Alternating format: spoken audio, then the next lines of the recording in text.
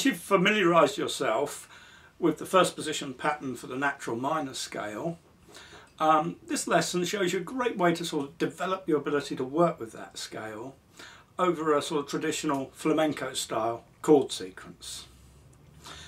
Now first let's just take a look at the chord sequence. Here are the chords we're going to use. You can either use open chords or bar chords. Let's just go through the sequence. First with open chords. So we start with 2 bars of A minor, 2, 3, 4, 1, 2, 3, 4, 2 bars of D minor,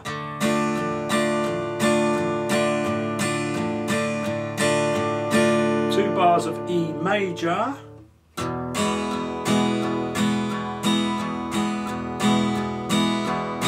and back to 2 bars of A minor.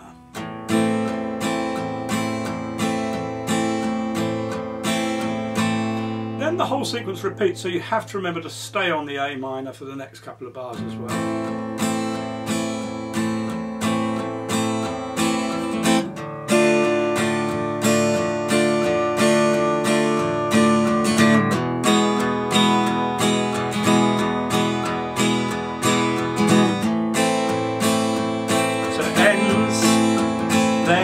Starts again here.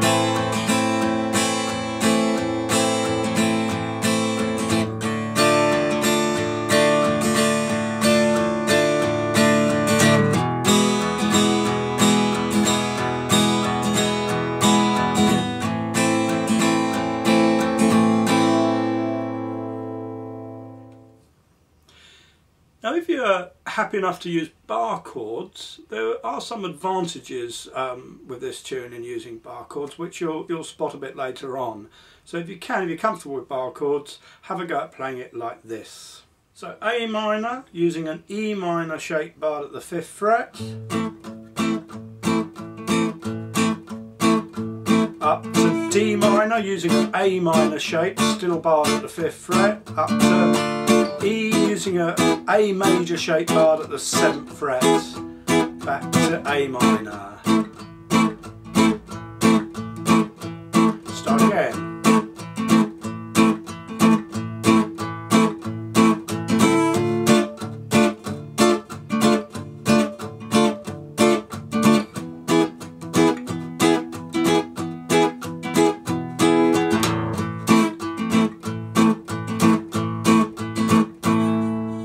Now, choose whichever approach to playing the chord you find easiest and quickest to learn. There's always time to go to the other method later on, it won't matter. Okay, now ultimately with this, we're aiming to integrate both the lead and the rhythm, but when you're playing something like that, it's always easier to separate out the task. So once you're just on top of the chord changes there, take your attention off that for a while and put it just onto the lead for a few minutes. So let's look at that now. We'll look at developing a few ideas with the lead side of it. A great way to play this style is to work very closely to the root notes of the chords. So let's start out by finding the 3 root notes on our natural minor scale pattern. Let's start with these 3 lower root notes, A on the 6th string, and D and E on the 5th string. Take a couple of minutes now to locate those notes and get to know them.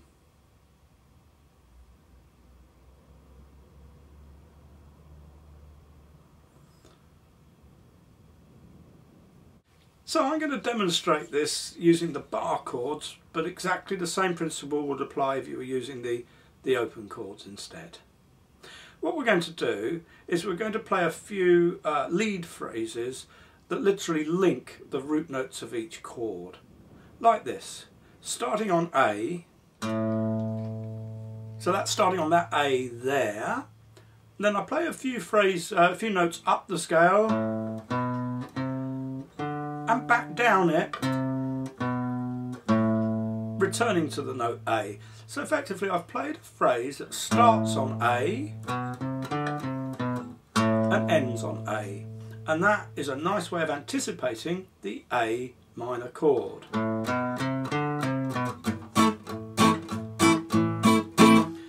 Then I play a phrase that starts on A, but I end it on D. And that anticipates the D minor chord. Then I start my phrase on the D.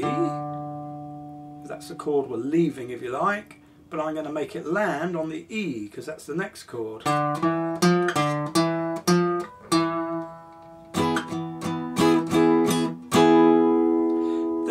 I'm going to start the phrase on E and run it back to A.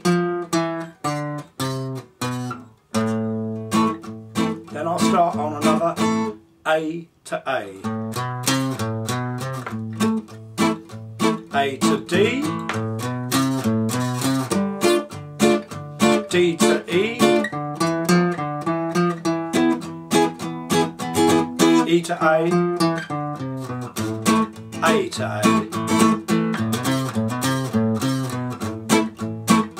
A to D, D to E, E back to A, and so on.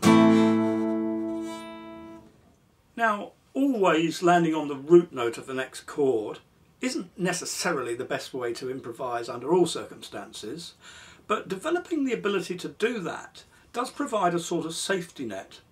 Often when you're improvising you lose your way. I think this happens to the best of us.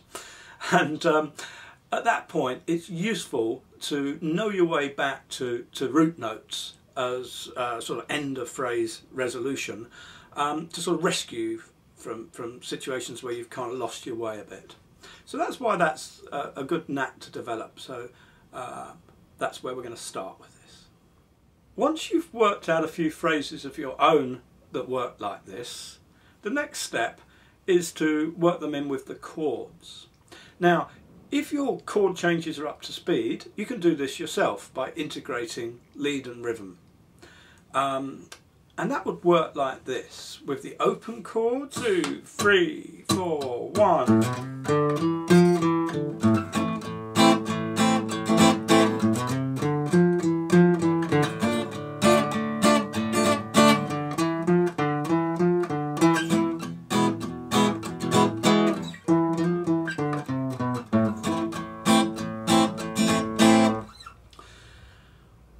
Or you can do it with the bar chords.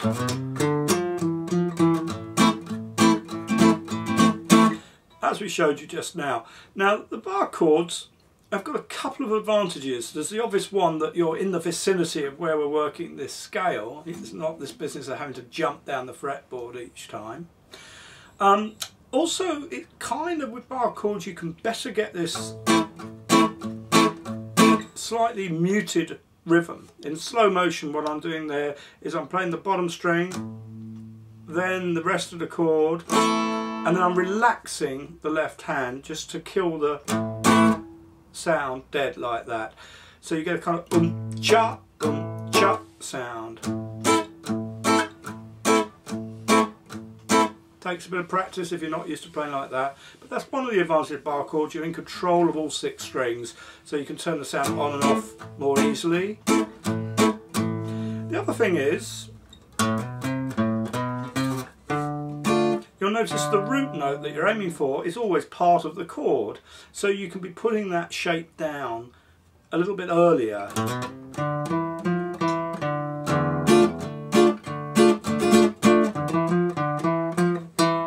Notice there, for example, I shift that finger up so I'm in position to play that chord.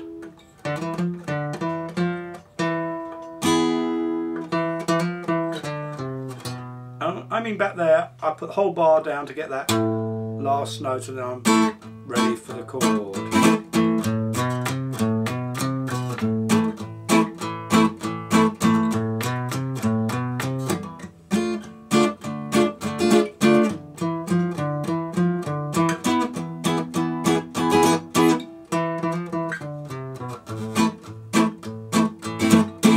Something like that. If you find integrating the lead and the chords together quite difficult to begin with, and I think most people will, it's quite tricky this, then do make use of the backing track that's available from the toolbox to the right of the screen here if you click on the backing tracks tab. Now when you're working against the backing track, you have to be aware that your lead phrase comes in on the and beat after the first beat. So you come in on and 2 and 3 and 4 and 1. I'll show you what I mean by that. Okay, so I would count in 2, 3, 4, 1 and 2 and 3 and 4 and 1 and 2 and 3 and 4 and 1 and 2 and 3 and 4 and 1, 2, 3, 4, 1 and 2 and 3 and 4 and 1, 2, 3, 4, 1 and 2 and 3 and 4 and 1, 2 and 3, 4 and 1. Now obviously the backing track's doing that part for you, so you just play and 2 and 3 and 4 and 1, 3, 4, 1 and 2 and 3 and 4 and 1, 2, 3, 4, 1 and 2 and 3 and 4 and 1, 2, 3, 4, 1 and 2 and 3 and 4 and 1, 2, 3, 4, 1. Bit of a knack that, but it will come with practice. Once you've got the knack of ending your phrases on those lower root notes, then try and expand out to using the higher root notes from the pattern. There are 4 of these. The A on the 4th string, 7th fret. D on the 3rd string, 7th fret. E on the 2nd string at the 5th fret. And another A on the top string, 5th fret. This opens up quite a bit more scope. So I've got an A there, a D straight across from it there, an E there, and another A there. So we can do some phrases like this.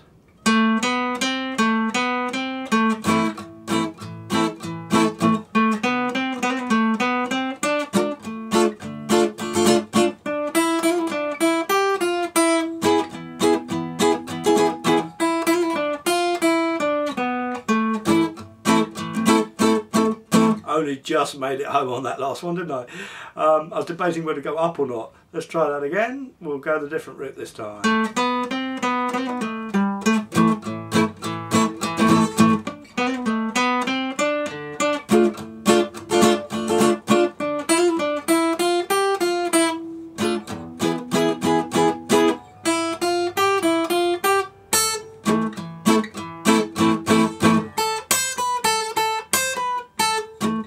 The top A there. Oh, missed.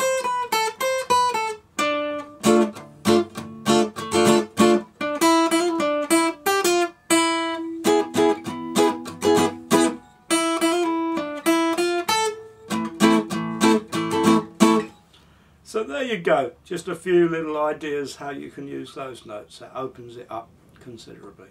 Finally, once you feel you've established your safety net with phrases that do resolve back to the root notes all the time, feel free to broaden out and improvise a little more freely and mix in some phrases that don't necessarily resolve back to the root notes. I'm going to demonstrate that now by playing out against the backing track, and notice how I'm mixing my phrases between those that do resolve to root notes and those that don't. Okay. Have fun with flamenco, and I'll see you in the next lesson.